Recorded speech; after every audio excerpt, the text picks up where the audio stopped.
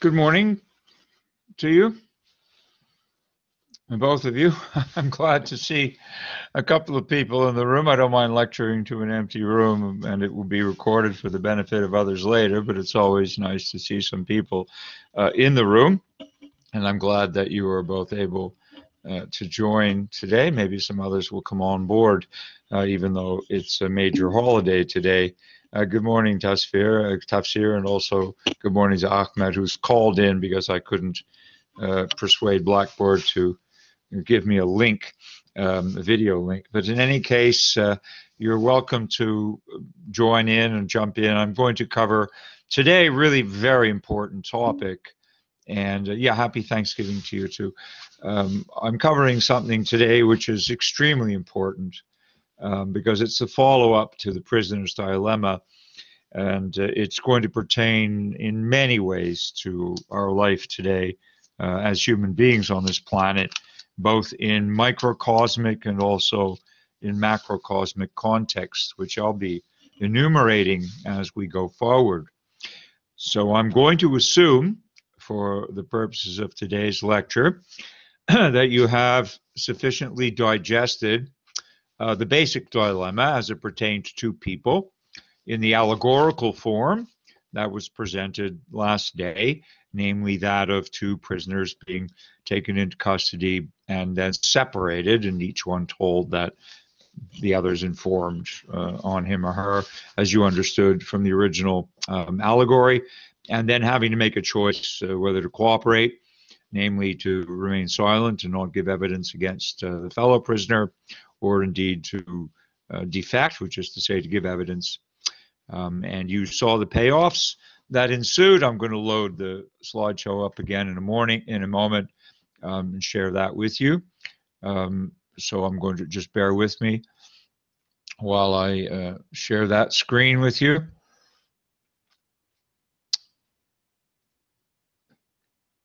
Application screen, here we go. Apparently it's cooperating this morning. So at least some of you see the screen. Those of you who haven't dialed in can see the screen. Am I correct?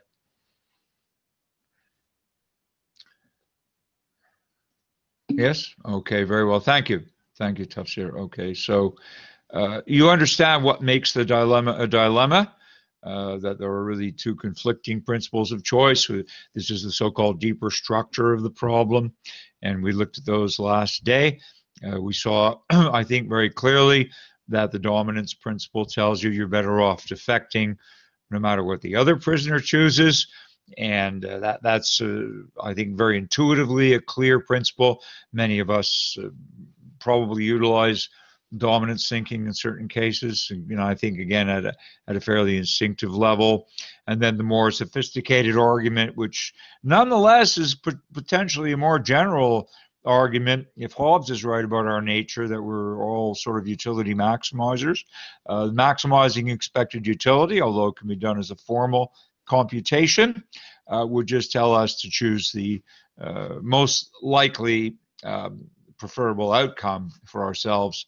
And in the prisoner's dilemma, on the assumption that both players are going to play alike, that assumption, by the way, being both theoretically and empirically supported, there's a lot of support in experiments, in iterated cases, that both players will lock into either the Nash equilibrium or the Pareto optimal outcome. There's very strong evidence for that. So on that assumption, maximizing expected utilities would prescribe cooperation. So then it's not so much a choice. Oh, and the other very important point is that you don't even need certainty, or you don't even need a degree of near certainty that the other player will play as you do. You only need mathematically to believe that the other player will cooperate with probability greater than 1/2. And if you have reason to believe that, then in fact the calculus also prescribes that you cooperate. So if you think there's a greater than 50-50 chance that the other prisoner cooperates, then you should cooperate too, because that will lead you both to the Pareto optimal outcome. So in any case, you see, and we saw that this is really a question now of not whether simply to choose to cooperate or defect, but more deeply than that, to select a principle such that the principle itself is going to generate, through its own internal logic, is going to generate the choice that you ultimately make. And if we iterate the game from a one-shot case to an iterated case, in other words, play many rounds of the game, then that principle, when it becomes iterated, is called a strategy. So I think that's fairly clear. And then we looked initially at some large-scale applications of the two-prisoner case or the two-person case, such as the Cold War arms race, which is patently modelable as a prisoner's dilemma. I mentioned something fairly new from the 1980s.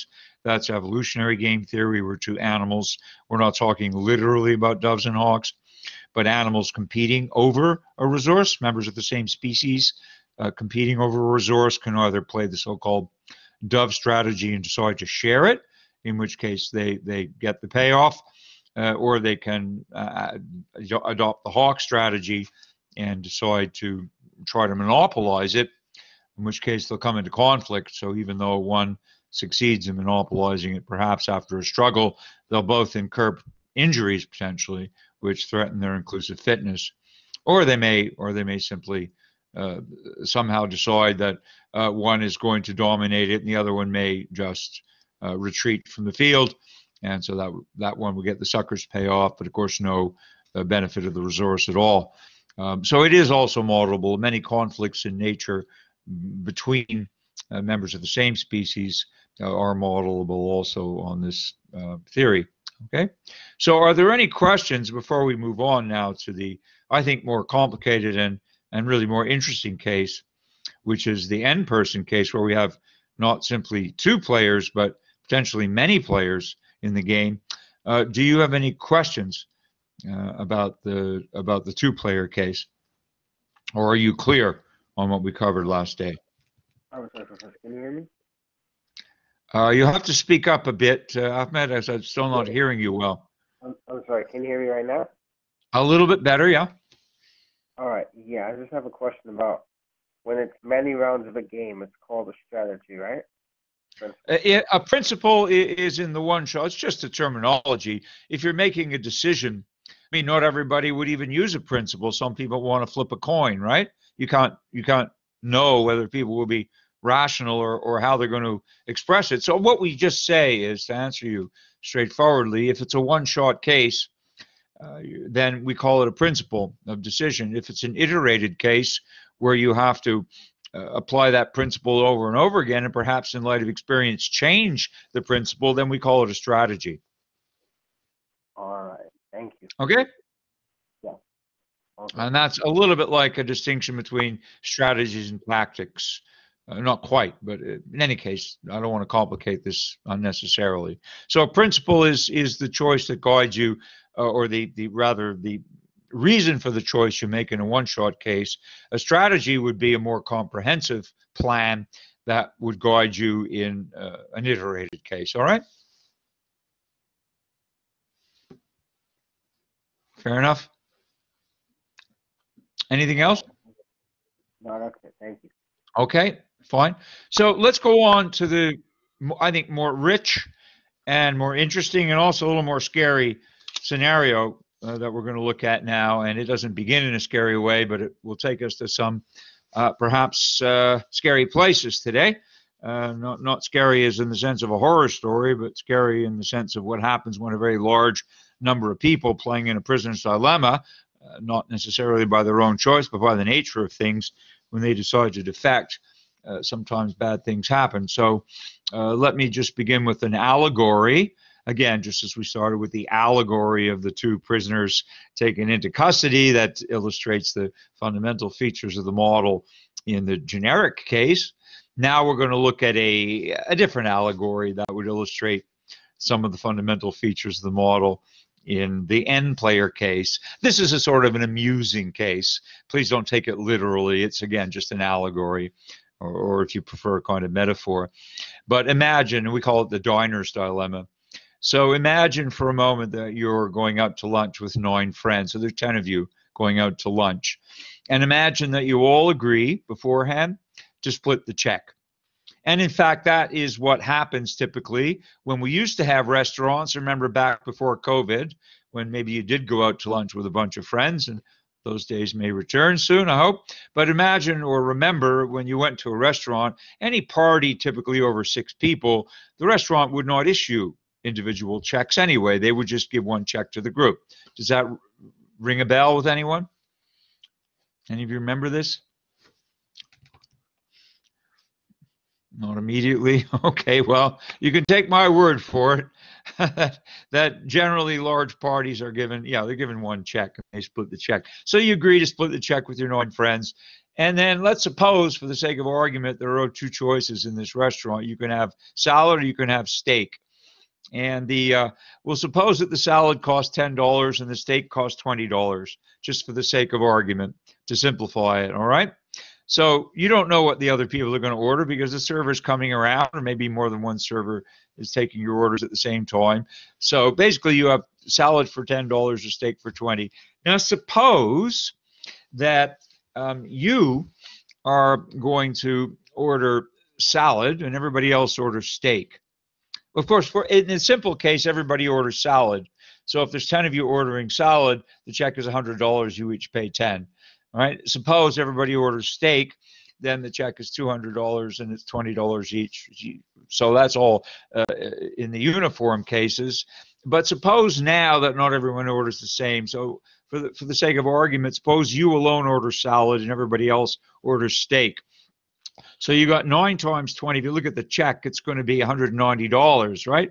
It'll be 9 steaks at $20 each is $180 plus your salad, $190. But you've already agreed to split the check evenly. So you, as the only salad eater in the group, are now going to pay $19 for a $10 salad, correct? And that's equivalent to the sucker's payoff.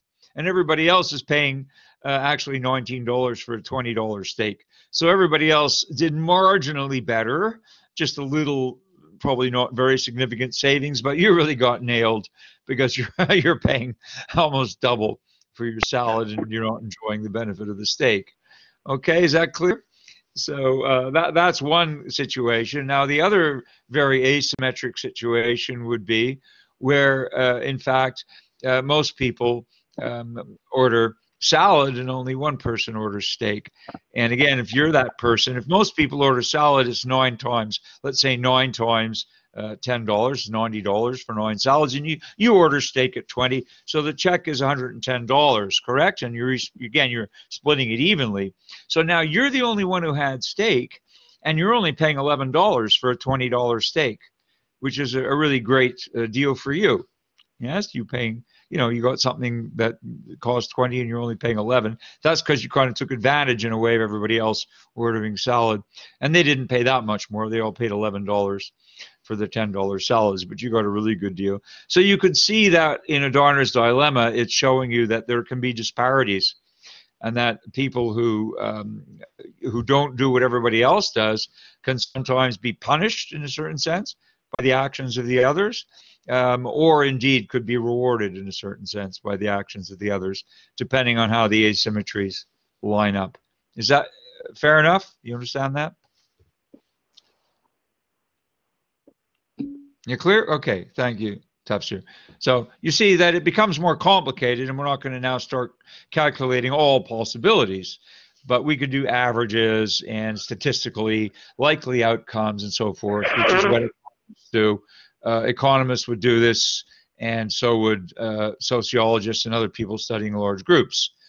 They would do that in order to try to estimate all the many kinds of differing outcomes that will result from differing proportions of choice in the model.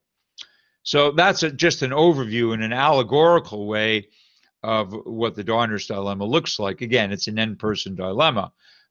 Still, it's a prisoner's dilemma, but has many more possible outcomes. Now we're going to get to a really significant model. This is not an allegory anymore. This is an actual model. And this is the one I want to focus on today for the most part. It's published originally in the 1970s by Garrett Hardin, and it became a kind of iconic article published in Science, the leading American journal, which everyone wants to publish in. It covers a whole range of sciences, but it publishes not always highly technical or not usually highly technical problems. It publishes problems in sciences that are accessible to other sciences so that the readership can generally understand the significance of the publication. It's the most desirable publication, I think, if you want to attain fame and fortune. Certainly, it's the American equivalent of the publication called Nature, which is the British one. And those are the two generically leading publications, not specialty publications in a given field of science, but again, generic publications in which the findings from a whole range of sciences are highlighted. And they have the highest, needless to say, the highest rejection rates because everybody wants to publish in science or nature. Garrett Hardin's landmark paper in Science called The Tragedy of the Commons is uploaded in your Google Drive folder. So if you're interested in this topic, and I'm going to show you soon how many possible applications it has to our contemporary situations, then of course you're more than welcome to read his original. But I'm going to summarize his original for you. He doesn't set it up this way. Of course, it's an end-person prisoner's dilemma in which most people defect. But the generic problem is expressed as follows. If you're in a situation with a large number of other people, or simply a number of other people, where there are natural resources at stake, there's always going to be some temptation on your part, basically for profit, for your own benefit in one way or another, to overexploit the resources. You're going to always be tempted to overexploit the resources. And if nobody overexploits the resources, this is Pareto optimal, because then presumably you all survive well enough, but the resources, the natural resources themselves, are not being overexploited or harmed past the point of recuperation or regeneration or renewability. But if, on the other hand, everybody is tempted to overexploit the resources, then eventually the tragedy is that the resource itself may collapse. It may simply disappear. It may be overexploited to the vanishing point. It may not be renewable or recoverable, and then naturally everybody suffers. So what you probably want as a rugged individualist would be just for you to be able to exploit or overexploit the resource along with everybody else, while everybody else cooperates. That way you can help yourself to exploitation. But of course, if other people think as you do, then everyone's going to be tempted, and then we'll end up as usual in the Nash equilibrium. And what Hardin argues is that actually this leads to ruin for all. When everybody chooses to defect in the model, as it were, by overexploiting the resource, it's a shared resource understood to be not your resource, but a common resource. Yes, something that is shared by all people, either in law or simply because it's unregulated. So it's a common resource. And when everybody chooses to overexploit it, this leads inevitably to the ruin of the commons itself. That's Hardin's thesis. And maybe not everyone agrees that it's inevitable, that is inevitably so, but unfortunately we're all besieged by examples showing that it's very difficult to avoid it being inevitably so.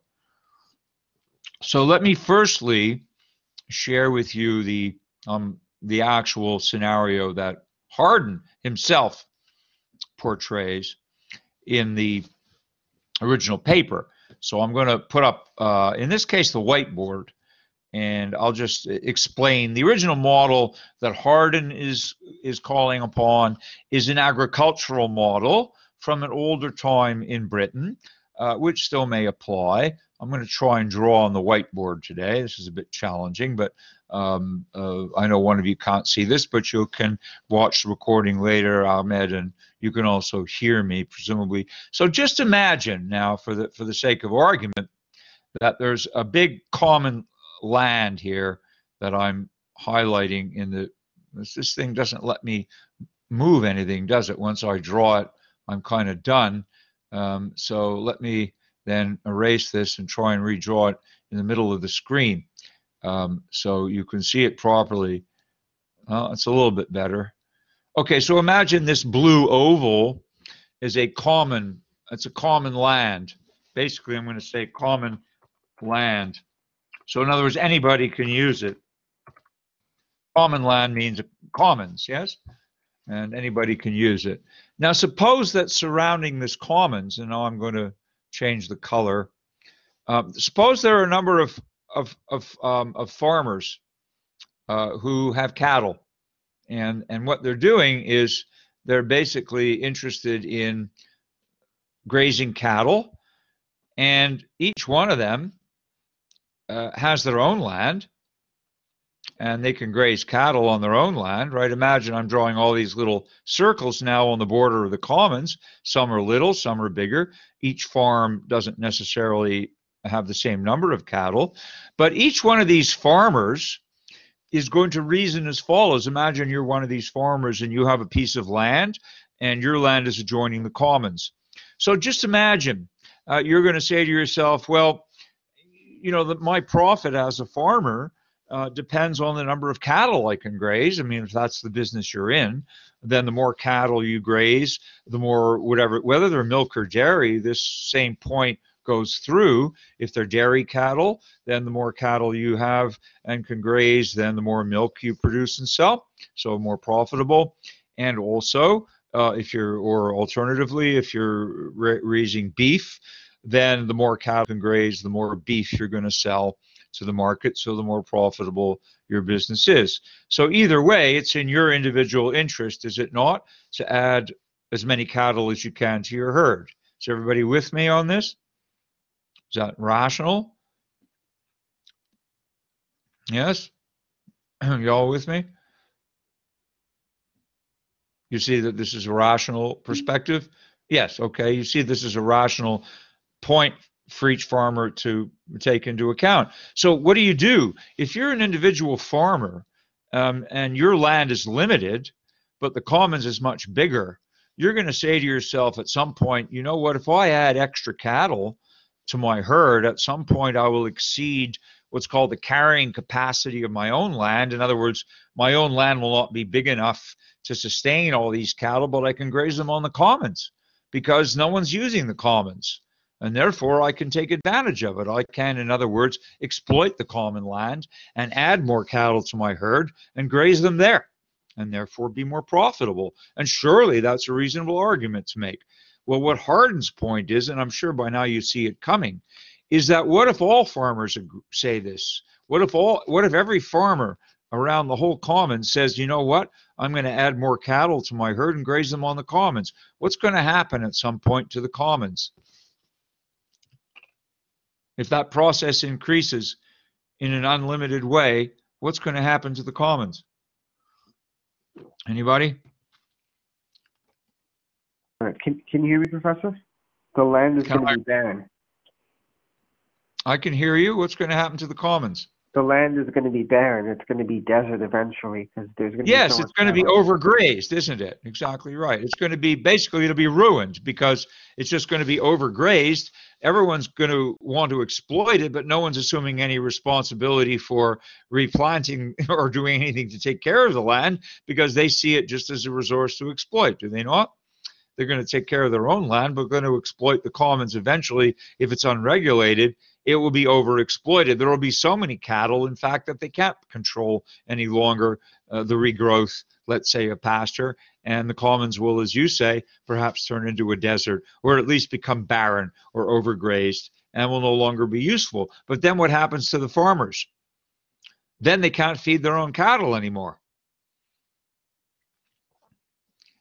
And so they are going to collapse as well. Their profits will collapse because they will no longer be able to sustain the herds that they've expanded in order to exploit the commons, you see? So the feedback to them is they eventually lose too, right?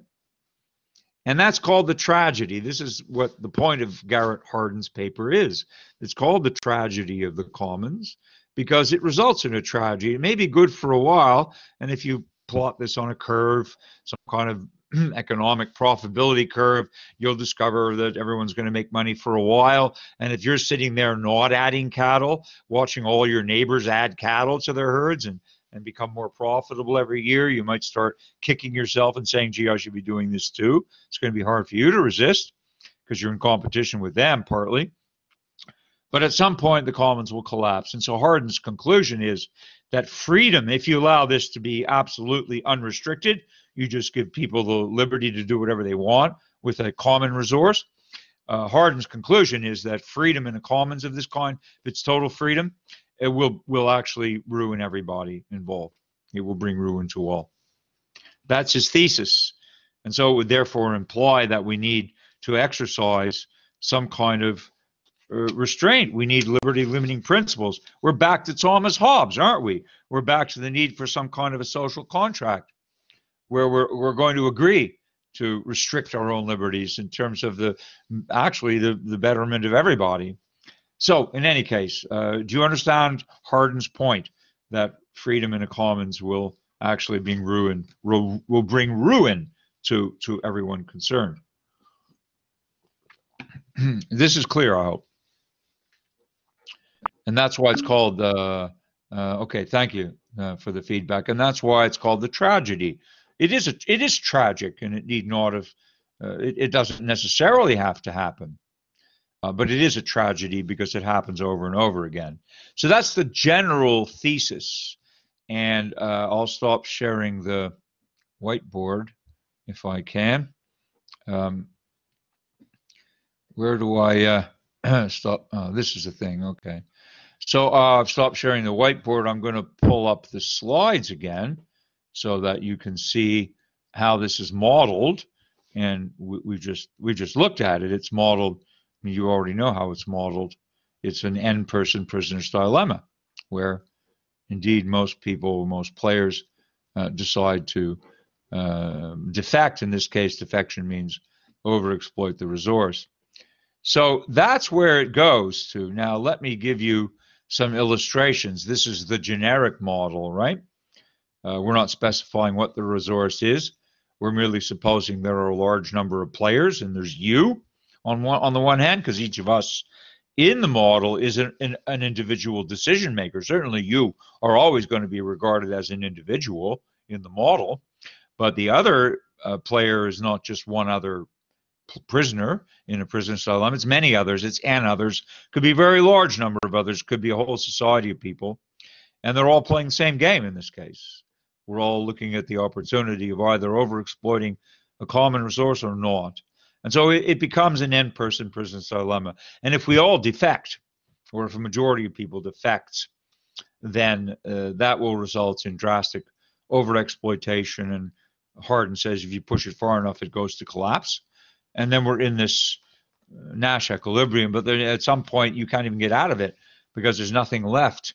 There isn't going to be anything left to stop exploiting. In some cases, this process may be irreversible. So I'm not trying to depress you this morning, but I want you to be aware that not all of these resources will recover if left to their own devices. So now the time comes when we will pull up a list of examples, and I'm going to give you quite a few and see if you can think of some, or perhaps I'll start with you this morning. I know there are only a few of you in the room, so I took the liberty of preparing a list to share with you because I know that normally people would be able to suggest examples given a large enough group in the room. But do any of you have any intuitions about what might constitute a contemporary real-world example of a tragedy of the commons? Does anything spring to mind? If so, feel free to state it or enter it. Can I answer? Yes, please, Ahmed. The exploitation of the environment, perhaps. Like you have deforestation. Trees can be used to make paper, and paper can be converted into making money. And thus, if all the farmers in a small town think that way, then they will all exploit their trees, and that's what happens in many farming communities. A lot of farmers tear down their trees to sell for lumber or to make paper, and a lot of these communities will end up eventually destroyed because there's not enough trees to go around for everyone. Yeah, the forestry issue is definitely there. And it's, of course, much more nuanced because with trees, we're dealing with a more complicated situation. Your example will hold water up to a point. Let me just say I have some familiarity with this myself. Paper mills generally use softwood, not hardwood. So you want to plant fir trees. They're the best things for making paper. They're the easiest things to mulch and to turn into paper. The hardwoods are good for fireplaces and for furniture and for other kinds of projects. And so, indeed, both hardwoods and softwoods can be used for construction. But basically, the deforestation has been a problem, and not just for paper.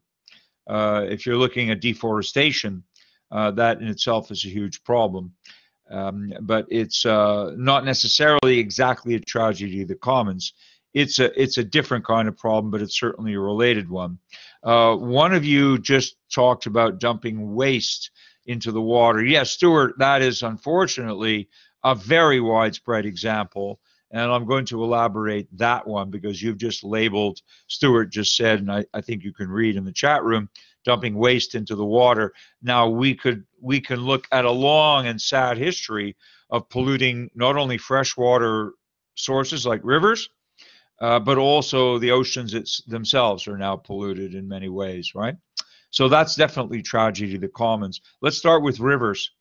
There's a very famous case, which is, it may sound almost amusing, and in some respects it's very tragicomic, but in New Jersey, there's a river called the Raritan.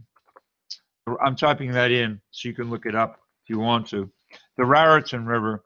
And in the U.S., during the days before any environmental controls, the Raritan River had a lot of industrial plants on it, and a lot of chemical and paint plants. And they used to dump their waste into the river, and the river just flows out to the sea. Nobody cared. It's a commons. The river's a commons, and everyone was using it for dumping, as Stuart asserts in his generic example. So what happened in the Raritan River, one of the things that happened was as follows. Not only did it get polluted with chemicals, but there was a paint company upstream, and it was well known that on the weekends that people used to camp and picnic on the riverbanks. Citizens of New Jersey would go, maybe others would go and camp or picnic in overlooking the rivers, very scenic in parts where it wasn't built up. That would have been downstream of the industrialization. So they used to enjoy picnicking or camping on the river. And the paint plant, one of the big polluters was a paint plant. And on Fridays, very deliberately, they used to make sure to dump only green and blue paint and paint waste products of a green and blue color into the river so people would think it was water.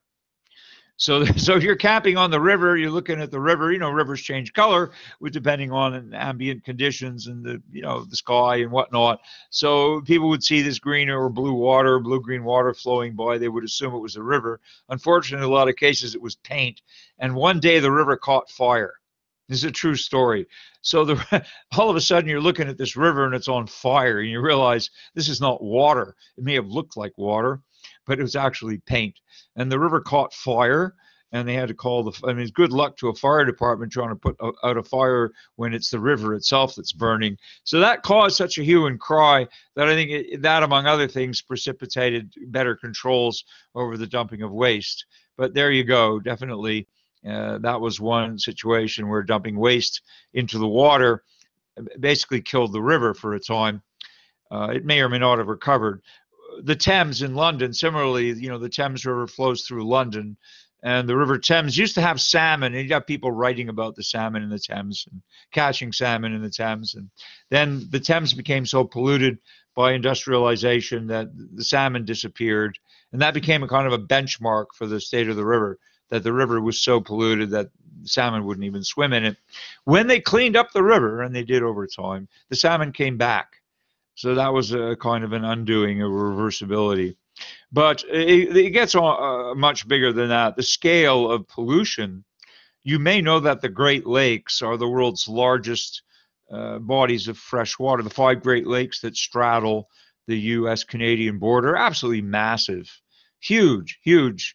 The largest fresh water in the world in terms of area. And some of them are so big that they're like oceans practically.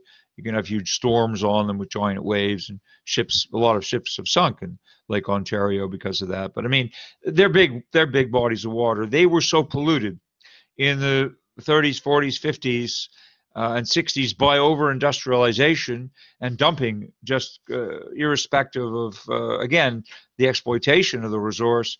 Everybody was just dumping into the lakes. And they became biologically dead, at least two of them, and maybe more of them. They were declared biologically dead at one point. There was nothing living could even stay alive. They were so polluted with waste, industrial waste mostly.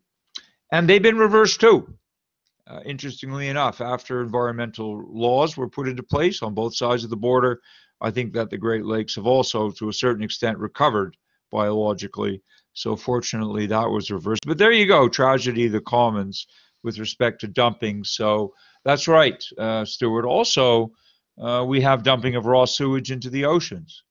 Many cities that are on the coasts find it much simpler to dump their waste into the oceans, thinking that the oceans are basically so vast that there are commons that can never be overexploited. That's not true.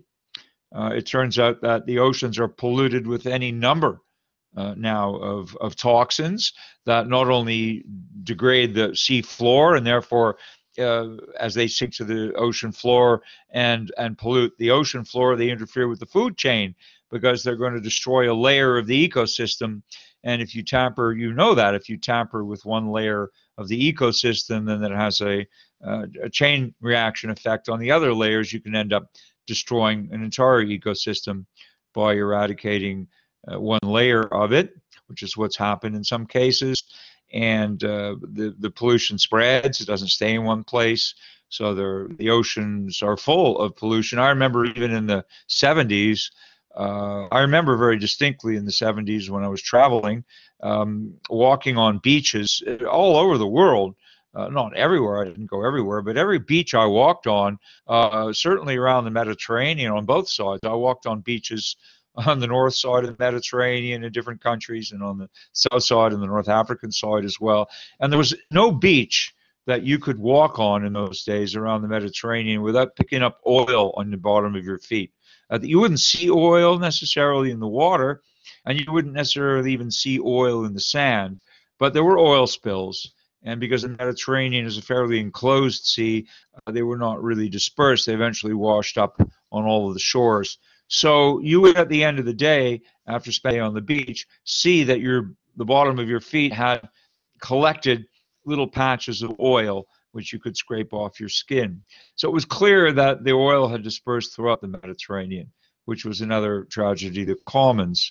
Let me now give you a more serious example, because it comes from our use and our disposal of single-use plastic. You know that there has been lately a big hue and cry about that. You're aware of this, right? In New York, we banned the use of, for the most part, the use of single-use plastic bags has been banned, and people are being discouraged from unnecessary single uses of all kinds of plastic. I'm sure you're all aware of this. Am I right? You must be. Yes. Yeah. Okay. Are you aware of the size of the garbage patches that are now located, that have accumulated in the oceans, in the Atlantic and the Pacific in particular? There are giant they call them patches, and that's really an understatement. These are patches of garbage. Most of it is plastic that's been dumped into the ocean or thrown into the ocean and has somehow agglomerated into these enormous islands. Literally, I would say small continents of plastic. It's not merely now that they're a little a patch doesn't sound very big. The biggest one in the Pacific is more than visible from space. It's called the the Great Plastic Garbage Patch. You can Google it. There's nothing great about it. It's terrible. It's made entirely of garbage, most of it floating plastic garbage, and it is 1.6 million square kilometers. You have no idea how big this thing is. That is twice the size of Texas, twice the size of the state of Texas, or if you prefer, 3 times the size of France. This is one gigantic floating patch of plastic garbage that has resulted in overexploitation of the ocean. So again, what's the difference if one person throws a piece of plastic into the Pacific Ocean? No difference. It'll eventually biodegrade in 400 years or disappear or whatever. No one's going to really notice it. The odds of you noticing one piece of plastic are astronomically small. But if everybody in the earth, more or less indiscriminately, is either themselves throwing plastic in the water or getting rid of plastic, perhaps not realizing that the people who are collecting it are going to dump it in the water, then eventually you're going to end up with these enormous anomalies, man-made catastrophes, really, which affect wildlife. The plastic itself, as we know, releases all kinds of microtoxins. As it degrades, it poisons fish, not only kills them when they become tangled with it or try to eat it, as well as whales and other mammals that are seagoing, but also pollutes the water with microtoxic particles. There's a technical name for them. And also pollutes beaches. Yeah, there's nowhere you can go anymore. I don't think there's a single beach in the world where you can go anymore and not walk into the water and step on plastic garbage. There's just, it is unbelievable. There are no more pristine beaches. Maybe there are some private beaches where people pay an awful lot of money to have 100 yards of beach or whatever it is every day groomed, and people wading into the water or jet skiing around the water and collecting garbage. But if you don't attend to it, you will see trash being washed up from the ocean on every coastline in the world now, including what used to be what we as humans prized as obviously very beautiful beaches. We come from aquatic backgrounds, and most people love to be near water at certain times or at vacation times. But that resource, beautiful resource, and also a naturally important resource, namely the oceans, have been polluted, defaced, and partly destroyed by this kind of over exploitation. So that's a tragedy of a commons on the hugest possible scale. We're talking about 70% of this earth being water, only 30% of it land. Yeah. So the oceans were thought to be so big that you could do what you wanted, but obviously that's not true. And we've unfortunately done a lot of damage to them.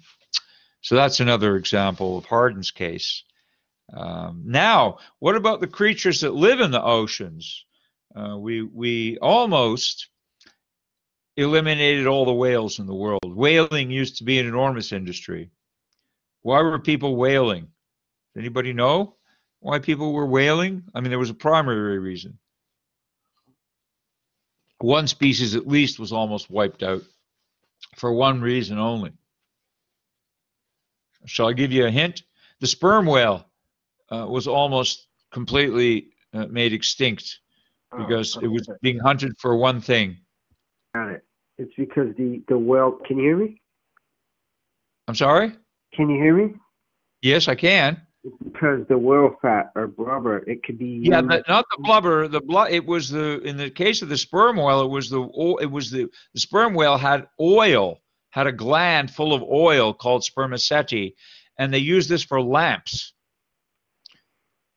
These are the days before electricity, when people were burning candles. Wax was obviously a source, but the whale oil was even better as an oil to be burning, and it had other uses too. So people were actually throwing out the whale; they were just taking the oil from the sperm whale, for the most part. Can't you also turn blubber into oil?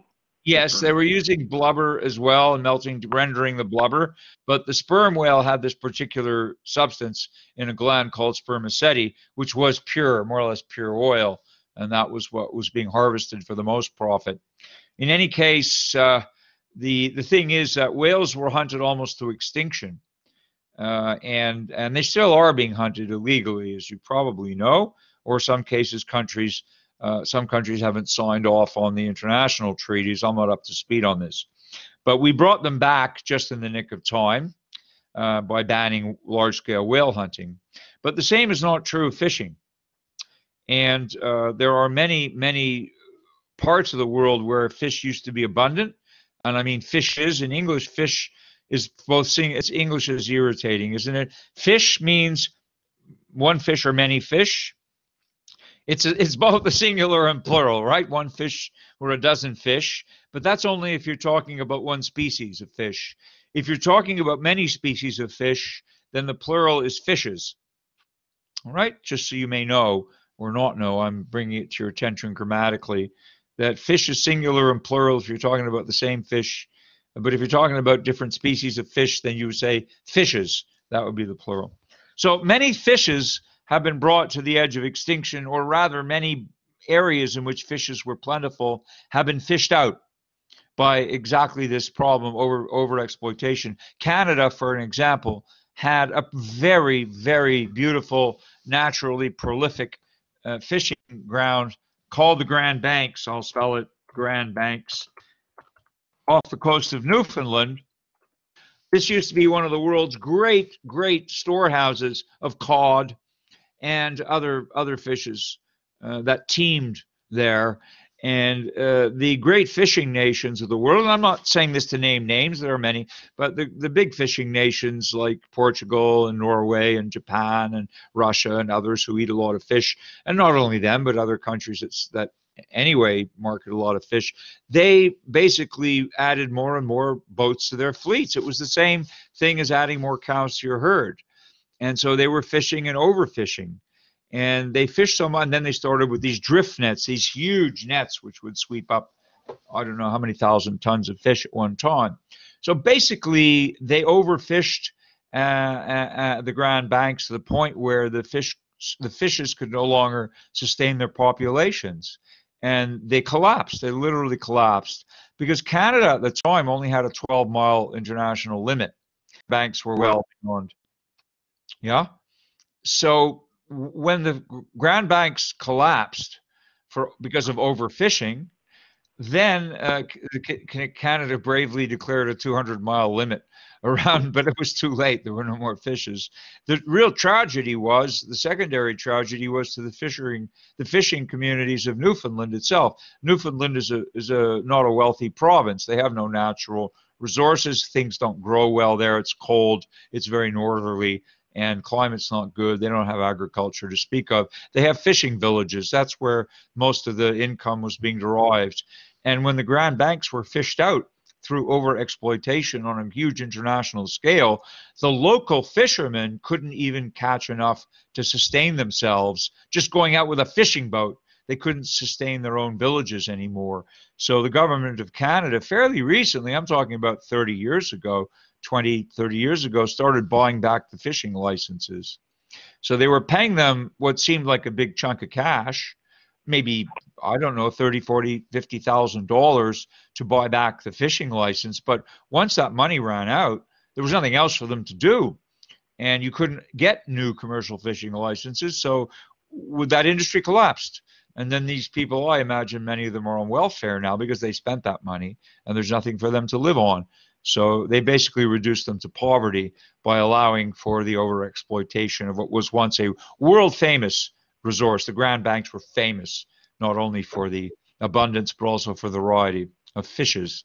So that was a clear tragedy, the commons, and they moved on. Now you know that the world's appetite for fish, including with the population of the world being ever expanding, has resulted in the replacement of natural overfishing with aquaculture. So this is one attempt to mitigate that problem, isn't it? We have more and more so-called fish farms. So fishes are being farmed, literally farmed. Popular fishes are being farmed to the extent that they can be. And that produces other problems. The same kinds of problems you get with the intensive farming of other animals like chickens, where they get overcrowding and they get diseases and they need to be given a lot of antibiotics, which people ingest with the meat. So you have crowding in these aquacultures, and these fishes will get diseases that they don't get in the wild. Then they have to be given a lot of antibiotics, and that changes the quality of the food itself and perhaps poses a kind of health hazard to humans too in the long run. So in any case, the overexploitation of the world's great fishing grounds is another example, is it not, of a tragedy of the commons. So we've looked at quite a few. We haven't talked about the dumping of raw sewage into the oceans, but that goes on to this day. There are still cities, many large cities, maybe not so much in the developed world, but certainly in the developing world, no question that many large cities dump raw sewage straight into the ocean. And undoubtedly, that's not a good thing. I want to mention one more example to you. That's space junk.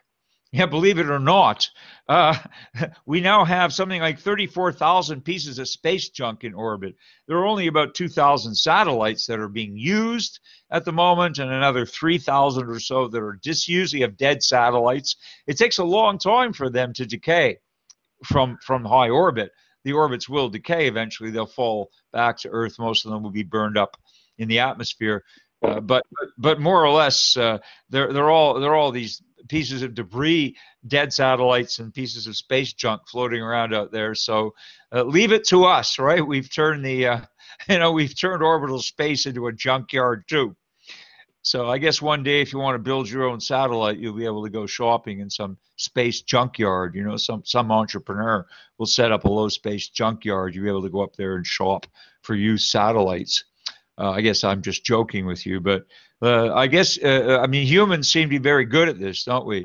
Where it looks like, oh, look, we can dump stuff out there, launch something there, and when we're done with it, we'll just leave it there. There's a lot of space in space, but it turns out that we're pretty good at cluttering up our orbital space as well. That problem will only worsen as we do more space exploration and launch more stuff up there. So again, how do you clean it up? It's really not very profitable and obviously very expensive to go up there and collect stuff. I have no idea how you could possibly clean that up. Easier to clean up the garbage in the oceans than to clean up the space junk that's floating around the Earth. So I guess you now understand how widespread and how diverse this problem really is, and maybe some of you can also think of other examples of it. But I wanted to get your minds working about this. And now we're going to go to two more. We have two more scenarios to cover, which are also part of the same problem. They're not going to be on the same scale because this is going to be a case called free riding. But before we go there, I'll come back to the room and see if you have any comments or questions. Any comments or questions about what we've done so far with the applications of this model?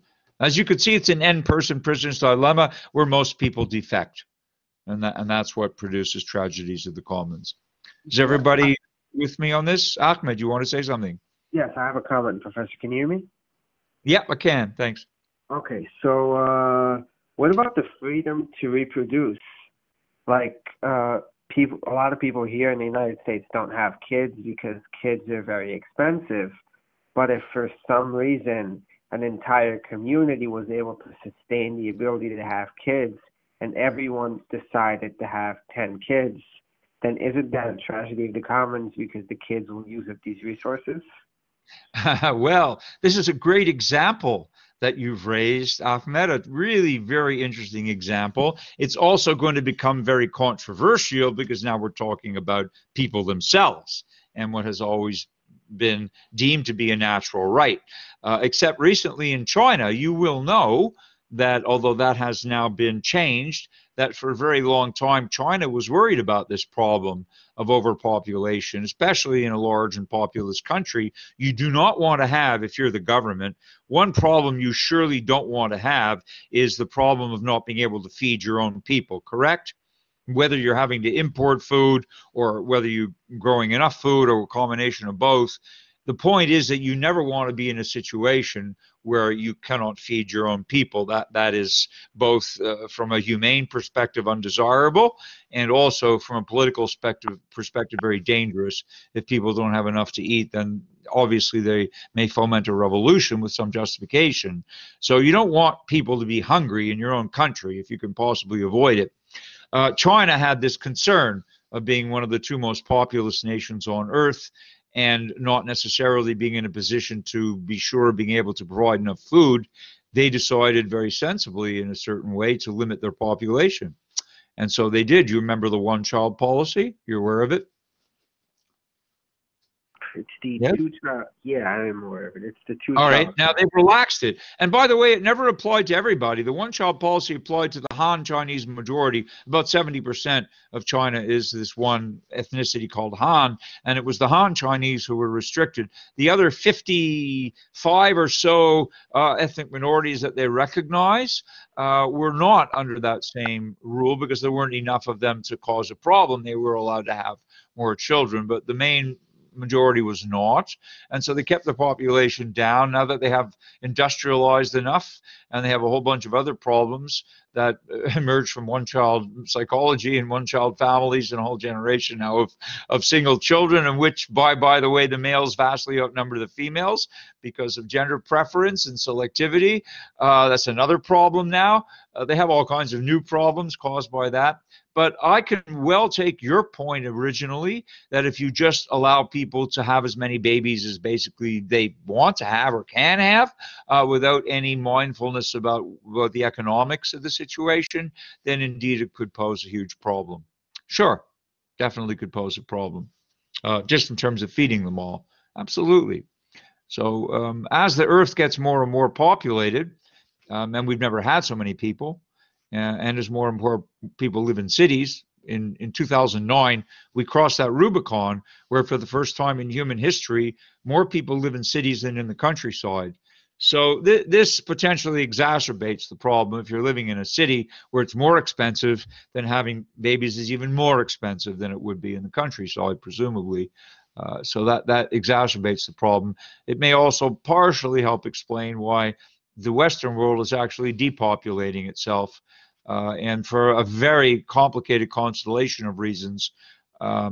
Caucasian peoples definitely are depopulating themselves across Western civilization. Not everybody is, though. Other ethnic groups are certainly not encumbered for any reason and are having 5 or 10 children per family.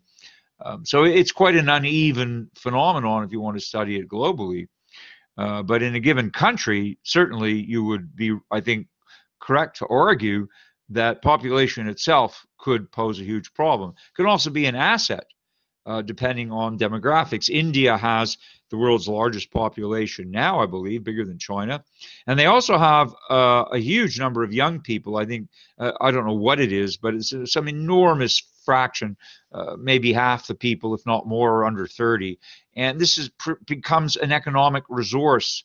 It becomes also a challenge to employ them, but also becomes an economic powerhouse potentially if a majority can be employed, because their economy will grow. It has been growing and will continue to post-COVID. It will.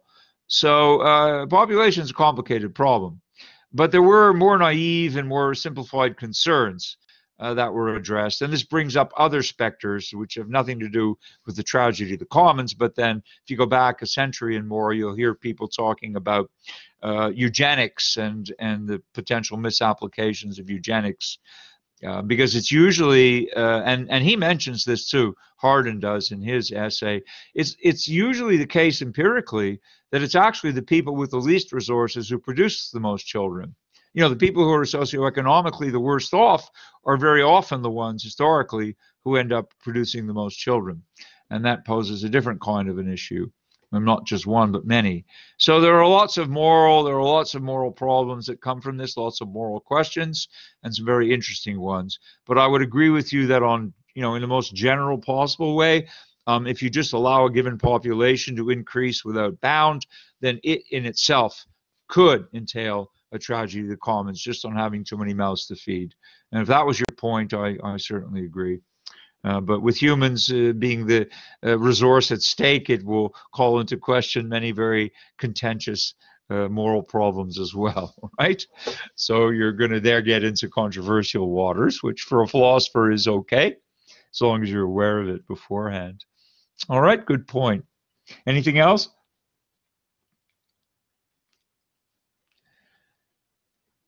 So then let me go to the last 2 points I want to make with you today. So we have about 15 minutes left, and these are two more scenarios which stem from the tragedy of the commons, and they're a little less extreme.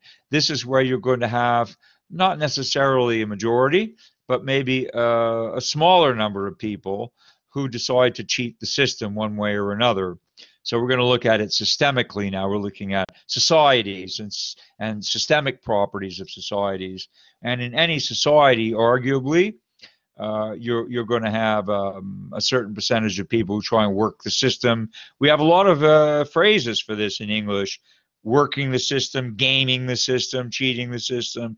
And I suppose we have so many different ways of saying that because it's being done in so many different ways. I have no doubt there are always possible. There are always people around who are going to, one way or another, try and cheat the system. But then it becomes an end-person prisoner's dilemma, not necessarily a tragedy of the commons. But let me ask you this. Imagine, let's take some concrete examples. How would you cheat the system?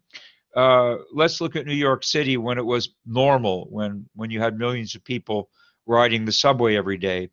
The subway manages to run at a loss anyway, doesn't it? Even if everybody pays, they somehow lose money. But you know, because you've all ridden the subway, I assume you've all seen people fare dodging. Am I right? You've all seen people doing that? Yes. And Right, of course. also By there's fare dodging, I mean either leaping over the turnstile or doing a limbo under the turnstile or walking through the open door when when someone goes through with a baby carriage and someone else dashes through behind them without paying. And people are basically, we call it fare dodging. it's They're actually cheating the system. They're free it's riding, actually right? They're it's actually much easier than that because a lot of buses they operate using the honor system, the SBS buses, so you don't even have to pay. You just got to walk really. through. Yeah. I find that extraordinary. Now, there are some countries where the honor system still works. I've been in Germany and I've ridden the metro or, in a number of cities. I remember my first time doing it in Frankfurt. I walked down there and there was no turnstile. There's just, you walk into the subway and there's a machine and you buy your ticket and there's nothing there, which prevents you from just walking onto a subway and getting off where you want and not using a ticket at all. I guess there are random checks, but it's the honor system, and people actually buy the tickets for the most part. They don't lose that much money. There are other countries where they would never let this happen because everybody would cheat. So in any case, all I'm saying to you is the following: that if a very few people cheat the system, then okay, the system has to absorb the cost of that. That is costly, and the cost gets passed on to whom? Who ends up paying for the cheaters? The taxpayer. Yeah, the user. I mean, one of the reasons why subway fares go up all the time is partly because in our system is completely, I gather, corrupt and incompetent, plus old. It costs a lot to maintain 24/7. I mean, it's a lot of factors go into it. But at the end of the day, rest assured that the taxpayers will be given the burden, whether you use the system or not, and particularly if you do, the burden will fall on you. So a few people profit by defecting, right? In this case, defection means I'm cheating the system. I'm getting something for nothing. Literally, I'm free riding. But there's no such thing as a free lunch. And if you're free riding, you rest assured someone else is having to pay for that cost. So let me ask this next question. What would happen if everybody, or if like 90% of the people cheated the system? What would happen to the New York subway? I don't know how many people cheat the system. Let's say, I don't know, let's say 5%, maybe not that many, but let's say 5%. So 95% pay. What if it were the other way around? What if 95% of the people cheated the system? What would happen to the system?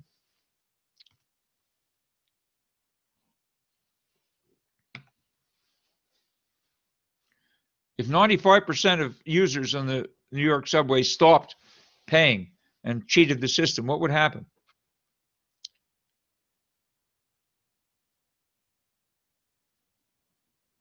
We would have no system to begin with because the MTA would not afford to, or even if they could afford to, they still wouldn't pay No, the you operator. stop there. You quit while you're ahead. You're right. It would collapse. The system would collapse. It needs cash flow. The system needs a certain amount of income in order to maintain itself, notwithstanding the debt. But the system itself would collapse. If you shut off the cash flow, they go out of business just like anybody else. At some point they just say we can't afford to operate. We can't afford to pay our workers. We can't afford the electricity, whatever it is. So they would be out of business. And then you would have a tragedy of the commons, you see, where everybody cheating would bring the system down. That would be a real tragedy of the commons. If you have a small number of people cheating, it's not a tragedy to the commons, but it's a free riding scenario where the people who are cheating the system may be getting away with it, but they're also obliging the honest, so-called honest people who are not cheating the system to actually pay a bigger price for their honesty. You get it? Can anybody think of any other systemic problems that are analogous to this? Free riding, so-called free riding. There are many if you start thinking about what people do. I'm sure you'll come up with other examples. I could think of one that's actually mine. Like, I don't know. Can you hear me, Professor? Yep, I can hear you. What's your example? So, for example, say I have an internet connection. This happens really frequently. And I give my internet connection to 3 or 4 neighbors, and I tell them, use it for the day and then turn it off. If you have 4 people, 2 people will use it for the day and then turn it off, but the other 2 people will keep using it. And that's going to take away from my internet and from the people that use internet under me. And then everyone's going to be forced to pay more. Maybe. I'm not so sure about how that actually works with shared connections, but I can think of a more obvious example, and that would be cheating on income tax. Mm-hmm. Because if you cheat, I mean, the government needs a certain amount of money to operate, and they depend on tax to get it. And if people cheat on their income tax, then they're going to end up raising taxes, and the people who pay tax are going to end up paying more, in theory. If people cheat, that debt will be passed on to others. The tax burden will be shared, therefore, by others who pay their taxes. You can think about welfare fraud. You can think about, there are all kinds of frauds that go on in our system. And welfare fraud being one, people who work but are getting paid cash under the table and are still collecting welfare. For example, I don't begrudge people money. I mean, it's expensive to live in this country, and you can never have enough, it seems. But, you know, there are people who try and game the system one way or another. And so people who perpetrate fraud of one kind or another are inevitably doing what we call free riding. So other people are going to end up paying more. There's also this thing that happens in restaurants when there used to be restaurants. I forget the name for it, where people eat a meal. Well, they could just run out of the restaurant without paying, right? Or sometimes they fake being sick. And in the confusion, they call an ambulance and then they disappear in an extreme case, or their friends say, oh, I'll take them to the hospital, and they all run out of there without paying. There's all kinds of scams where people would eat an expensive meal and then manage to escape from the restaurant on a seemingly valid pretext but not pay.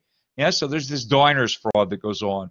So who ends up holding the bag? The restaurant has just had to give away the food to supposedly a paying customer, and they have to therefore probably at the end of the day either just eat the loss or raise the prices on the menu to pass the losses on to the consumer. Certainly shoplifting qualifies as a big example of that. I'm sure that every retail industry, every kind of retail store, again, in normal economic times, not COVID times, but in normal economic times when tons of people are shopping, you get always a certain amount of shoplifting. So think about the expense that merchants have to incur in order to try to prevent or deter shoplifting. You have security cameras, which means people have to be watching them. You have, especially in casinos where people cheat if they can at the gaming tables, everybody's being watched in a casino, right? But in a normal store, you have security guards, you have systems on clothes with stuff that's affixed to them that gets removed at the cash. You've got on top of that security cameras. You have all these precautions which merchants take in order to prevent theft of their merchandise, right? And that's costly. You know that doesn't come free, that they have to pay security guards. They have to pay for this extra stuff to put on and take off clothing. They have to pay for cameras and for people to watch the tapes. So it costs them money to protect their wares, their goods against shoplifters. But even so, there's shoplifting that happens. And then at the end of the day, the people who cheat the system by shoplifting are going to raise the prices. And once again, the extra cost will have to be sooner or later passed on to the consumer.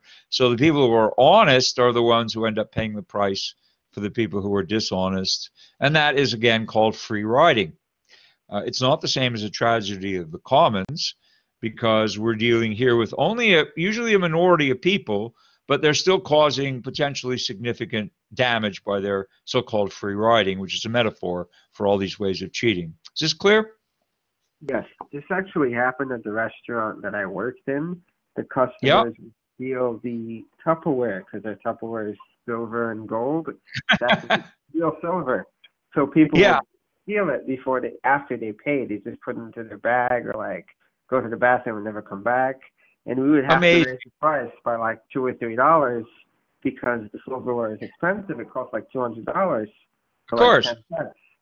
Amazing. So they're not only trying to eat free, they're actually stealing the cutlery out of the restaurant. So there you go. That'll teach you to have nice cutlery, won't it? But if you gave people plastic, then they probably wouldn't steal it. But then, of course, you couldn't charge as much because you'd lose a certain amount of prestige if you're a restaurant serving with plastic cutlery. It's no longer real silver. Right, right. Okay, well, that's also free riding, to an extreme of a certain kind. So you appreciate this. The difference is, what's the difference? If you walk into a store and you see a few people shoplifting, you may even see people in a grocery store, you might sometimes, or a convenience store, you might see people pocketing a candy bar. In grocery stores, people have come up with all kinds of ways to shoplift, hiding, walking with overcoats in the winter and stuffing food into their pockets. And you can sometimes see that happen. If it's happening on a small scale, we call it shoplifting. What if you walk into a store and everybody's taking stuff? What's that called?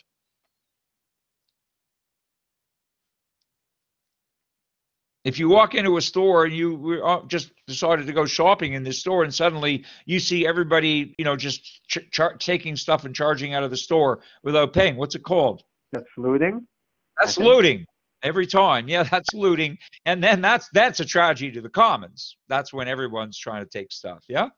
Then it degenerates. It ends up destroying the store. I mean, the store owner is going to have to, if he's covered by insurance, the insurance will pay for it, but then the rates will go up. The store is going to be unusable. Nobody can use that store when it's looted. It has to be restocked, rebuilt, refurbished, and all of that. So that becomes a tragedy. Looting is definitely a tragedy to the commons, where the commons in this case is a store. But if a few people are doing it, it's going to be free riding, but it will still push the costs up for everybody. And so it's a prisoner's dilemma. Moral of the story, it's a prisoner's dilemma with many players in which a certain number of people will be defecting, and that will inevitably cause problems. The definitive publication on that, I put the reference up there. It's by a philosopher named Philip Pettit, 1986, Free Riding and Foul Dealing. It's a fairly advanced publication, but he's the one who coined the term. And that is basically the context. It's an end-person prisoner's dilemma. So I hope you see from this today that the prisoner's dilemma is actually a richer model than just the two-player game. When we get to the n-player game, it has a lot of different manifestations and a lot of applications to our contemporary way of life, actually, in a great many domains. So it's a rich model, is it not? Very rich. Not always a very happy model. Depends on how many people defect and what the costs of mass defection are. But it's a very applicable model, is it not?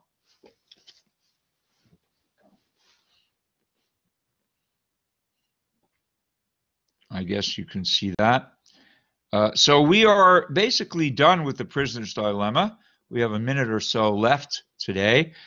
So I just want to mention to you before we wrap up that I was glad to see some of you in the room.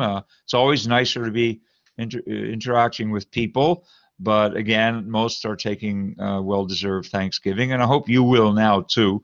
I hope the remainder of your day will be devoted to some leisure, hopefully, and all of that.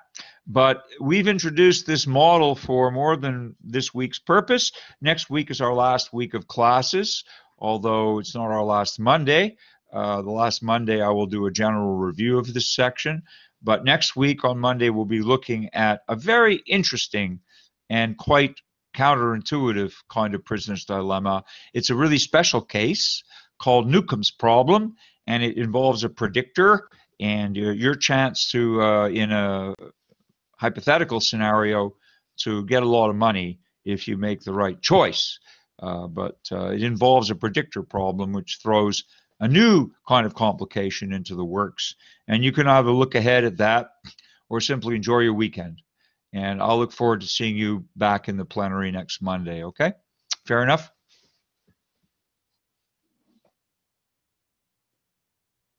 Professor. Okay. Have a great Thanksgiving. Thank you so Yes, much. and Stuart asked, you're more than welcome. Thank you for coming out today. No extra credit, but I really appreciate your spirit of inquiry and your hunger or your thirst for philosophy to come out on a holiday like this. That shows well, I think Aristotle would be impressed with the virtue. Stuart asks, what is the reading for next week? It continues. It's called, I'll put it into the into your actual, let me just type it in. It's called Newcomb's problem, Stuart. Newcomb's